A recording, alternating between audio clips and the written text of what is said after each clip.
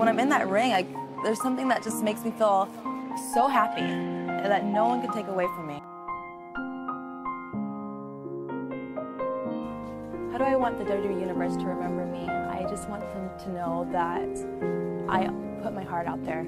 I gave them everything that I possibly could. I hope for future women that I made it an easier path for them to be living their dream and just chasing their dreams and never giving up and not letting people telling you can't do it. Because when I first started, no one believed in me. Very few people believed in me. And I kept pushing through and I kept wanting to show them that, you know, I'm here to be the best. So I just want people to remember that I was the greatest women's wrestler of all time. That's the ultimate goal. And I remember I wrote that down in my journal when I was 10. So. This is it. You said this is what you wanted to do since you were 10. Now you're going to live your dreams, so it's crazy.